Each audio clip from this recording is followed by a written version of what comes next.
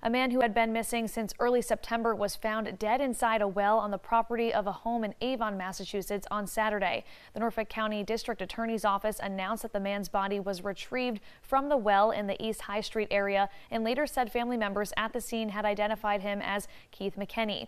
Massachusetts State Police as well as Avon Police and Fire had been canvassing a heavily wooded area near the East High Street residence earlier in the day for McKinney, who hadn't been seen since September 7th. This remains an ongoing investigation, and 22 News will provide more information as soon as it becomes available.